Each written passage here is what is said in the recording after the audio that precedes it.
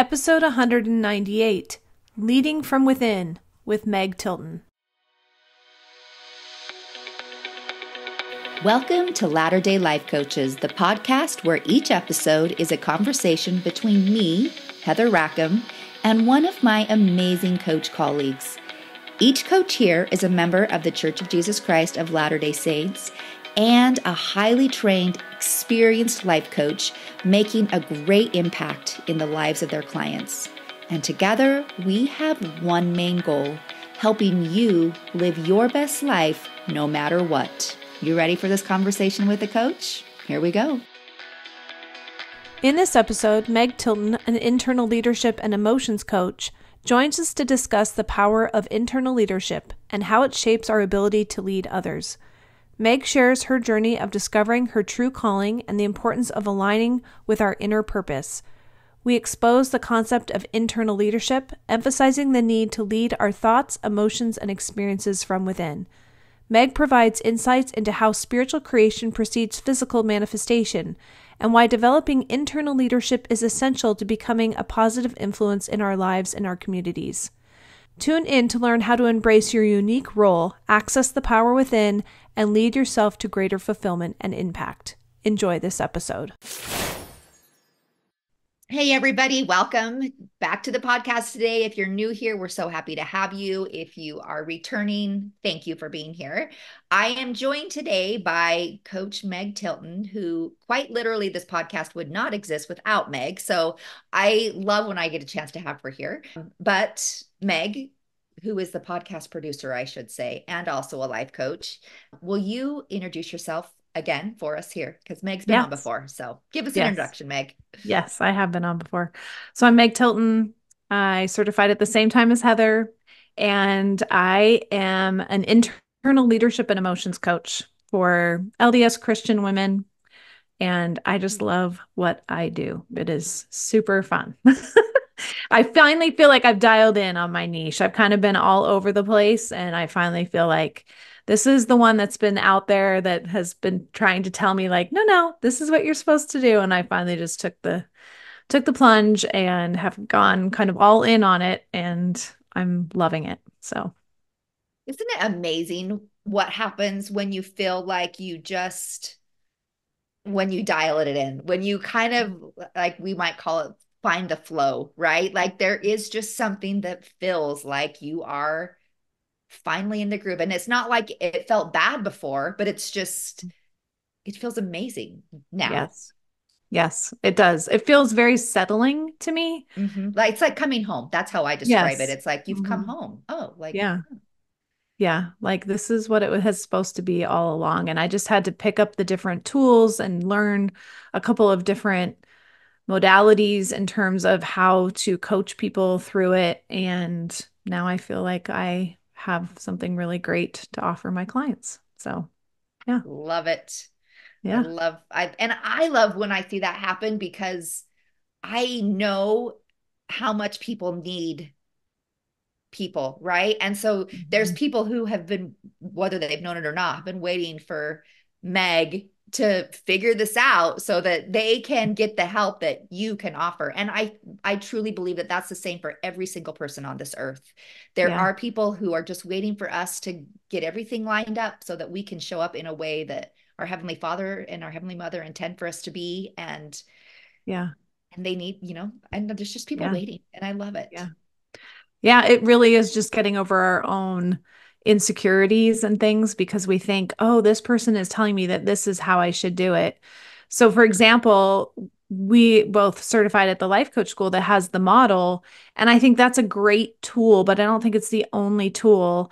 And intellectually for so long, I could understand what the model was teaching, but it didn't really deeply resonate with me until I brought in some emotional tools and really learned how to deal with my emotions on a very personal and intimate level, that finally now I'm like, oh, now I can use the model. Maybe not exactly how it was taught to me, but in a way that makes more sense to me and ideally will make sense to my clients as well. So it is just finding pieces, and it's like creating that puzzle. and Mhm. you find it. And then when you complete that puzzle, and it's never really complete because you keep finding more things, but Yep. it almost takes like that one final puzzle piece before you can feel like, oh, like now I can do this, right? And then Yes. not too Yeah. long after, you'll tear that puzzle apart and you'll build another one, but I know. I it's know. so good. Okay.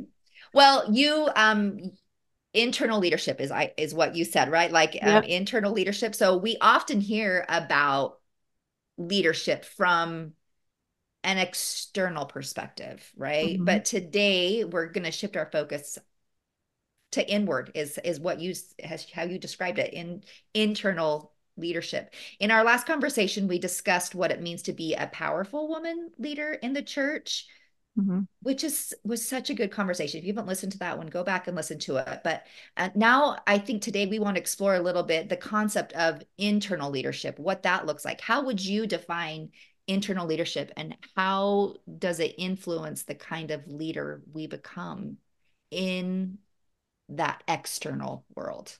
Does that make sense? Yeah, totally. So, yeah, last time I talked about leadership of women in the church because I think that that is kind of a buzz topic right now. I think it's something that a lot of people are focusing on is the role of women in the church. And I really do think that to be a good external leader, you have to be a really good internal leader of all of your emotions, all of your thoughts, all of your experiences. Because when you are in control of those, then that will automatically project itself out into the world and how you show up with other people. I think that if you're familiar with the church and women in the church, we can all look to certain women and think, wow, that is a woman who really has a clear identity of who she is and a clear identity of all of her thoughts, feelings, emotions, and has leadership internally. Like, I mean, Sherry Dew is the one that I'm always thinking of. She just seems so grounded, so in tune with herself and her purpose and what she is meant to do on this earth and the experiences that she has and what they mean for her. She leads so well internally. I feel like that then that exudes out into the world and we all gravitate towards that, Yeah. right? Because, And honestly, though, really quick, I don't think most people wouldn't be able to know that that's what it is about her right. that draws them to them. They wouldn't be like, oh, she just really knows how to manage her emotions. And that's the thing that, but when we put words to it and we describe that, that's actually what it is. That Yeah. internal leadership is what people are being drawn to. So I love that you bring that to light. Like, it's not, there are certain things that make somebody stand out like that. Yeah. And so many of us might look at Sherry Dew and say, "Oh, I can never be like her." Mm-hmm. There's just something about her that she's different. And I get what they're saying, but at the same time, I'm like, you can be like her because you can learn to have that same kind of internal leadership. Now, you're not going to be Sherry Dew, right? You're going to have different likes, different things that you're interested in, and be focused on something different than maybe she is. She's very focused on teaching the gospel and, you know, being a disciple of Jesus Christ in her work, like that's kind of who she is. So, yes, you might not be the Sherry Dew who's whatever, I think she's like the CEO of Deseret Book, right? And be this public speaker, but in whatever realm you show up in your life, you can be like her. You can be like Sherry Dew because you can have that internal leadership for yourself and then show up in that way in your life. Mm-hmm. Yeah, I think it is hard to think of ourselves as a leader. I was doing an interview with Kurt Frankum, and he said, well, you're kind of a self-appointed leader of the community that you've created. And that felt a little awkward to me when he said that. It felt a little bit ostentatious, maybe like, oh, have I done that? Like, so sometimes we can put like a negative spin to that. Like if we think, oh, we've just made ourselves a leader. Anyway, I think we have to understand what that means, like what being a leader means, and who or what we are leading, right? And Yeah. And I think your response is actually pretty normal within the church because we get callings, right? Hmm. And some are considered quote unquote leadership callings. So we think, "Oh, I'm not a leader until I am in a certain position, like a Relief Society president or Right. a primary president or a young women's president Or or somebody else has appointed me, right? Like we think somebody right, needs to appoint us to be a leader. We can't appoint right, ourselves to be a leader. right." But you can be a leader in any position that you're in. Hmm. Right. And I think that that really manifests itself. And I think a lot of times what you will probably see is that people get called to certain callings not because they are being asked to be a leader all of a sudden, but because they've already been a leader. And it just makes sense to put them into that position sometimes. Hmm. That's not always the case, but you can lead just as much as the primary chorister as you can as the Relief Society president. You have just as much leadership ability as even the um, bulletin coordinator. We just got a new bulletin coordinator, but the old one, he had leadership qualities where he would write these beautiful emails and really share what he was feeling and what he learned in these emails every week that he sent out the bulletin. And people would say, "Oh, that's just not really a calling that's going to be leading." But I'm like, "But he led me. He directed me. He taught me things. He guided me in as a bulletin person." Hmm. So Yeah. it's not the calling, it's not the role, it's what you think about yourself and how you decide to present yourself to the world in whatever role you are in. Yeah. And I like and appreciate this conversation because oftentimes I think people think maybe not all people, but there are some people who will like aspire to be in a leadership calling, which I don't know why, but that's like one of the things, right? There are some people who aspire to that. And this isn't a conversation of like learn to be a leader so you can be called as a leader, Right. right? No. This is a Mhm. conversation that is like be a leader because we all want to have positive influence on the world. Our heavenly parents want us to be positive influence in the world Mhm. and be the type of person who knows how to do that internally so that other people can be influenced for better because of you. Yeah. And when you learn to lead internally, no matter where you're showing up, it's going to be a much different energy than if you're looking to a role outside of you to determine if you're a leader instead of deciding I'm a leader of myself, which means I can put myself in any situation and know that I will lead myself and whoever else might need some help being led in the Hmm. right way, Hmm. right? We don't have to fear where we're put. Yeah, Yeah. that's very well stated. So I would say, like listening to you, that leading ourselves effectively then starts with understanding who or what you are leading, right? So when it comes to internal leadership, what are the key elements you would say within ourselves that we need to guide or learn to manage? Yeah, I mean, it really does come back to the model in many ways. It comes back to leading our thoughts correctly, leading our emotions correctly, and leading any other aspect of us that is in our internal world that really makes up who we are at our essence. And really, that's what external leadership is too. You think you're leading people, but you're really leading their thoughts and their emotions too. Mhm. So once you can tap into what are my thoughts and what are my emotions and what do they need from my spirit, because I believe that we have a spirit and then we have a body. The body has all these emotions and feelings and thoughts, and it needs leadership from the spirit, right? And that's where Mhm. we get divine help is through the Holy Ghost to our spirit to help us know how to do that in the best way possible. But that's really what it comes down to is when we are leading our emotions and our thoughts in a really high at a really high level, then we're able to do that for other people and their thoughts and their emotions too. Mhm. Yeah, it's like people are, whether we know it or not, we kind of help people manage what's the word I'm looking for? Like people mirror Hmm.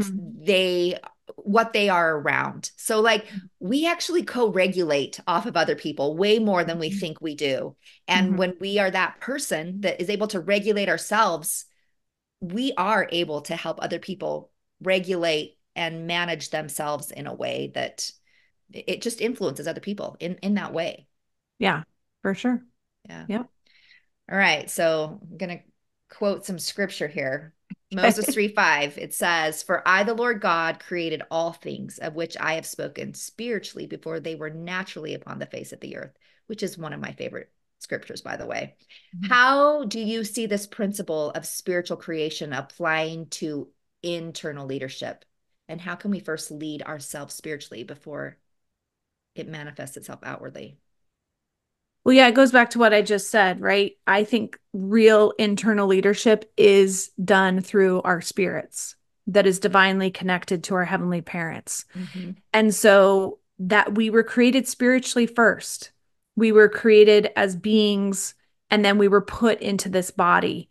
And the body is really looking for leadership from the spirit. So if we want a physical manifestation of leadership internally, it has to happen on a spiritual level first, where our spirit is leading the body internally, and then that goes outside of us, Mm-hmm. right? Again, Yeah. going back to Sherry Dew, she seems so grounded and so in tune with who she is that I think any of us would say, oh, I could drop her in any situation, in any meeting, and she's going to show up in a really great way because she's created that spiritual leadership first internally. Mm-hmm. She's not looking outside of herself for that. So there's just something very powerful about that and realizing that you can create that ahead of time and not wait for something outside of you to force you to create it. Yeah. I mean, I have noticed in my own life when I am taking the time to, like the night before, journal before I go to bed and kind of write down some of the things that I achieved or accomplished or am thankful for during the day. And then I intentionally say, and this is what I want to have happen. This is who I want to be tomorrow. Mm-hmm. My days are different, and it's because I have taken the opportunity I'm coming to see to create it ahead of time. Like we have to create things ahead of time, and I've largely depended upon this scripture in that process, in knowing that I'm going to create something spiritually before it's manifested physically. And I just know, like, and you and I talked before this conversation how like my summer just kind of felt like a spiral. It didn't feel right. And I know in large part it was because I wasn't taking the time in my evenings. I was just out of schedule. So I wasn't taking the time to create my days ahead of time. It's pretty amazing what happens when we do that. Yeah. And I don't know if I've talked about this before, but I really do that one of the aspects that I love of the savior that we can learn about is, and it's a term we use in coaching called the future self, Mm-hmm. right? And so it's basically like if we want to be a certain way, we have to start living that way before we actually become that. Mm-hmm. And the Savior declared himself the Savior before he ever atoned for anybody. So the atonement was created spiritually before it was ever physically done. But it had to be a physical act, right? It was a physical act, but it was preempted by a spiritual creation. And that creation was really in his belief of who he was and what his purpose was and what he wanted to and needed to accomplish in order to live into who he was. But he was already living that. Like he's already like, I'm the savior of the world, right? But he hadn't saved anybody, right? Nobody had been saved. He hadn't atoned for anything yet, but he had said it like it was as good as done. So he created that atonement spiritually ahead of time in how he thought about it. That is like part of me is like speechless. Like what do you say? There's no response to that other than amen. Right? Right? Like Yeah. that is so true and so well spoken and something that we don't we don't really bring light to that. We don't talk about that. So Mm-hmm. thank you for sharing that. And I think And I, as Yeah, go ahead. Well, I was going to say, I think, in the church, we talk about making it to the celestial kingdom or being celestial beings that live with God. How much different would our life be if we're like, I'm already that person? It's already been created spiritually. It's already a possibility. We know this because he's like, this is what it's going to be. So, how would you live your life differently now if you believe that about Yeah. yourself? Like, you need to create that spiritually right now within yourself before it actually becomes an actual thing. Yeah. Have you read Adam Miller's Living, is it Living an Early Resurrection? That's what it's called. I Have you don't read think that so. book? It No. is so good. It's about basically what you just said, that if we would live now like we've already been resurrected, and we should be, because basically we all have been. We've been baptized and we've been brought forth, right? Mhm. So we've Mhm. all been resurrected to some degree. Our lives would be so different if we just already lived from that place. Anyway, it's a really good book. We should link to it in the show notes, Okay. so people who are listening I'll do can that for you. do that. But yeah, thank you. Anyway, it just is, it's just speaks to that point really well. It was kind of a life changer for me when I read that. So Yeah. just to give some people some examples, how would you describe someone who struggles within, like, how would they feel, people who are struggling with internal leadership compared to someone who leads themselves well? Is that, Yeah. Yeah. what would you, can you describe that? Yeah. So I actually had a client recently who described it perfectly. She says, I feel like I'm fighting myself.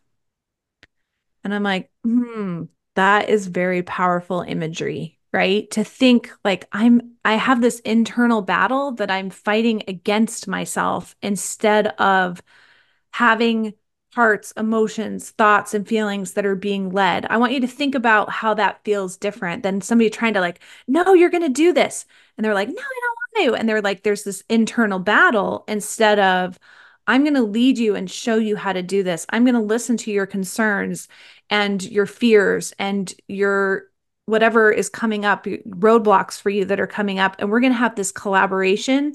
And then I'm going to lead you in the direction that we want to go. I was also working with this client recently, and I said, when you are not leading internally and not leading your emotions, it's like being in a room full of kindergartners who are all running around screaming.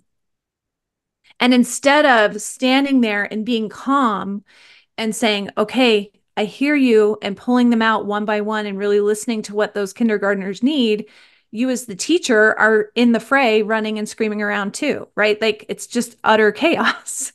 So that there's like this internal battle. And so when you feel like I, my emotions or my thoughts may be a little bit out of control, but that's okay. I can listen to them.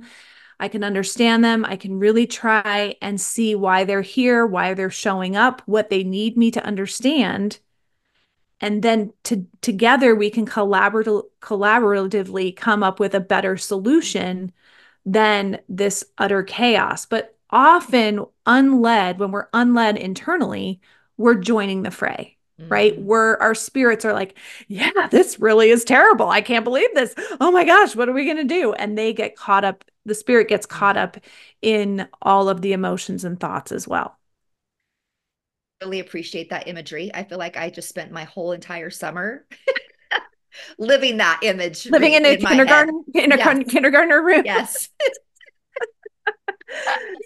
And you know what pulled me out of it? And I think this really relates, is really relatable here. We had a call that we were doing amongst some of the coaches, and Glenn Lovelace, he's a coach listed here on the directory, made the comment of like, he to somebody else, but this just goes to show that watching other people be coached can be just as influential in our lives, right? Mhm. He just said, do you think that you're being led to do this, or are you just living smaller than you actually could be? Like, are you just living small and not choosing to live big? And I Mhm. was like, that's the struggle that's inside of me right now. There's a part of me that just doesn't want to like be big. Like I just kind of want to be small and not. Mhm. Um, but our souls really want to live big. And Mhm. it is a constant battle between, let's just hide and do the easy thing, or let's like Mhm. be the leader and do something big. Yeah. I mean, the spirit is constantly overcoming that motivational triad, right? Yeah. Of the body wanting to exert the least amount of energy, Yep. have pleasure, and have no pain, right? Yep. So Oh yeah. it's I'm the constantly queen wanting of to that do that. battle. I am the queen of that battle. Yeah. But I think too, I think we can give maybe we can act like, oh, the body is the one that's against me, where the body really isn't. I've really come to love the body because the body has a very specific role. And in the end, when the body is well led by the spirit, it wants the success of us as well. It Hmm. really does. But left unled, it's going to go back to the denominator of least amount of energy, no pain, Right. and pleasure, right? Well, It's it just going to really do gives that. us like it's the only indicator we have of something that's a little bit out of line. And Hmm. so and something that we need to overcome in order to take it to the next level, right? We can Hmm. learn to recognize it when I'm feeling uncomfortable in this situation, which is what our body, like we feel that. We can't feel that without our physical body, that Hmm. discomfort. Without that, we don't know what we have to overcome that in order to go to continue to progress. We have to have those indicators. Yes, for sure. The client that I've been working with recently, she really came to a point that I came to personally, where it's like, I have this internal battle, and we usually tolerate it for a certain amount of time because while it's chaotic, it's familiar.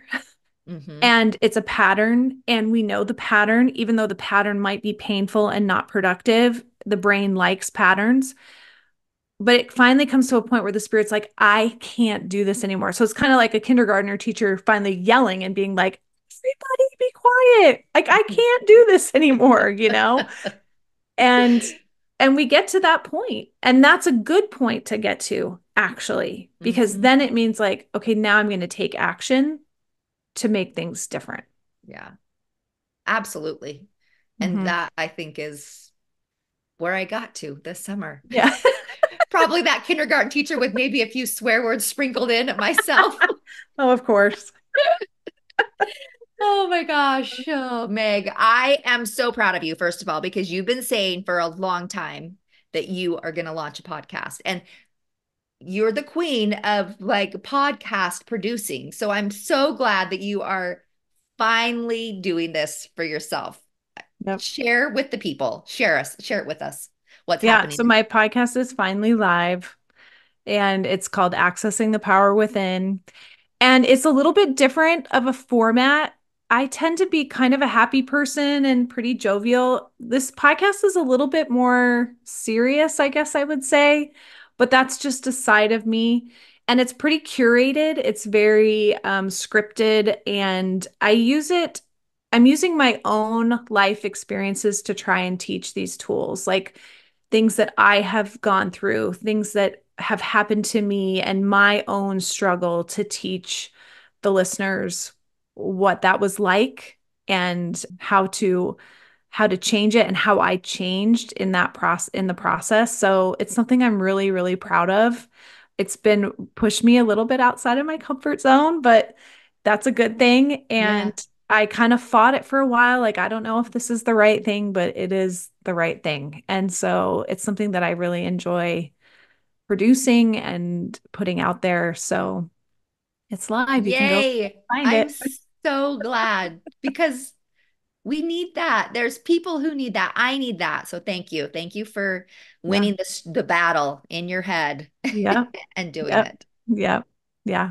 So, Oh, Meg, thank you. This has actually been a conversation that I personally really needed and appreciate the opportunity for me to just kind of regroup internally and I know that there are people listening who will experience the same thing. So thank you. yeah. Well, thanks Um, for having me.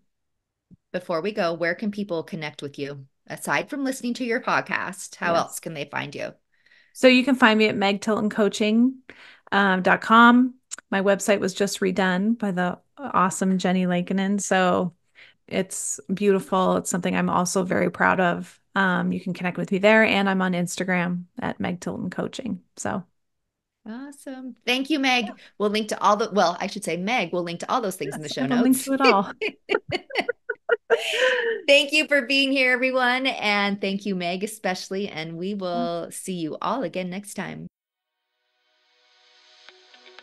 Hey, we just wanted to thank you for spending part of your day here with us at Latter-day Life Coaches and being part of this conversation. Share this with your friends so that you can have a conversation with them on this topic as well. And as always, subscribe so you don't miss a single episode. Have a good one, my friends.